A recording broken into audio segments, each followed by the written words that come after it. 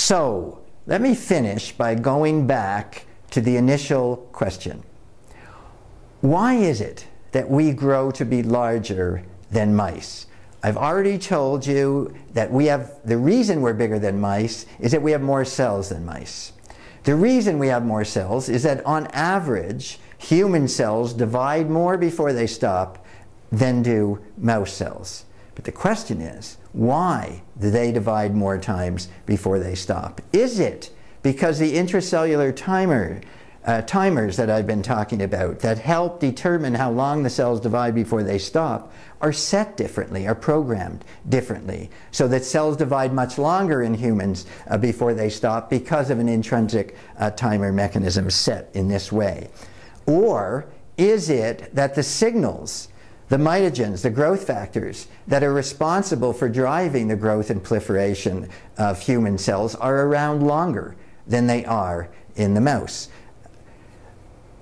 My guess is that both of these things will turn out to be true, but the fact is we don't know, and we don't know largely because this problem hasn't been studied in this way.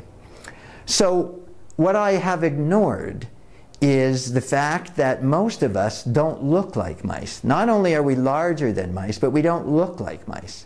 And the reason we don't look like mice is because these local controls on growth, so that you get a nose and you get ears of this shape and so on, are controlled differently in a mouse from in a human.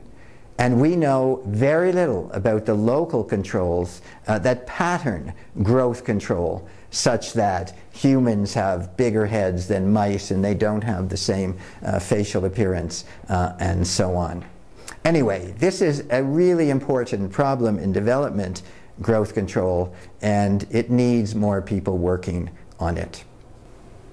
So it just remains for me to thank the people who I think I've mentioned throughout this talk, who've made all this work possible, and I'm grateful to them. They're an outstanding group of people.